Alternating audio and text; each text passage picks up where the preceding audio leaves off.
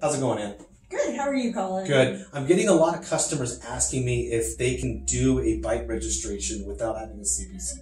Does that make sense? Like, can we do that? We can do that. Oh, great. How do we do that? Let's find out. So today we're going to learn how to take an accurate bite registration using the target position from your theragnostic report.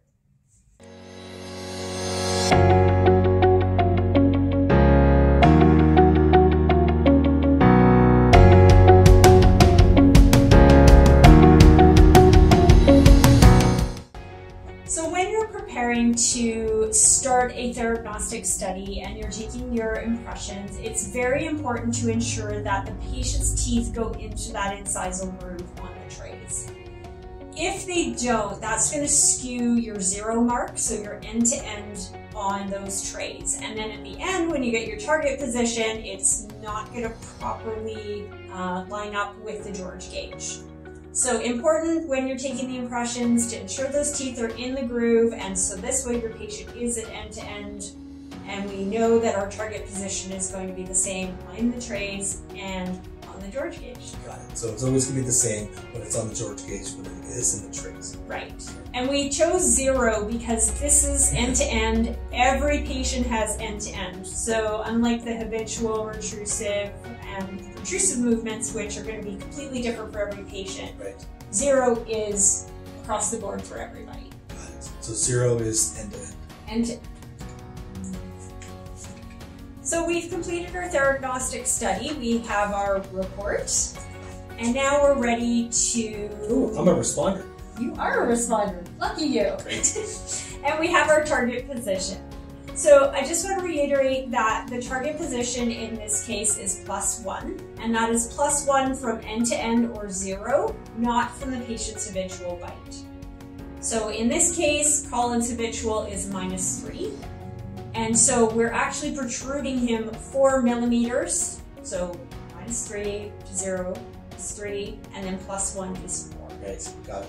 Okay, so again, the zero mark is kind of our standard for every patient, and we're going from there forward or backward as needed given our target position. Okay, so I'm not being protruded 1, I'm being protruded 4. Correct. Got it. You got it, Colin. Okay.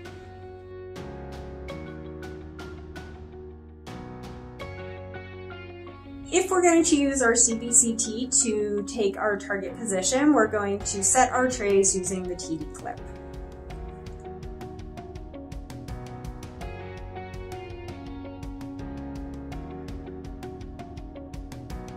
And now we have our target protrusion set, and we are ready to do our CBCT scan.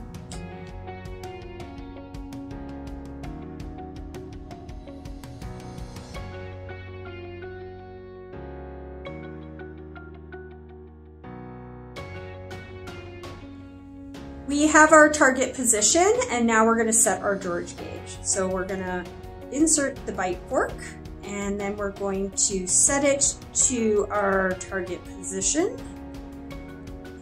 Tighten it up.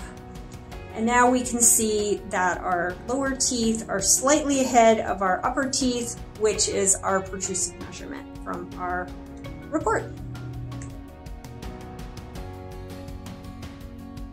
So we've taken our George gauge bite. So now we have our George gauge bite or the trays, however you've decided to take your bite registration. So now you can either send your bite fork to the lab with traditional impressions or use it to take your intraoral scans. This makes so much more sense to me now. I'm so glad I did this video. Excellent. If you guys have any other thoughts or comments, please just go ahead and email or call us. We always love to hear what you have to think about this, or if you want other material for us to cover, we'd love to do that as well. Excellent. Bye. Bye-bye.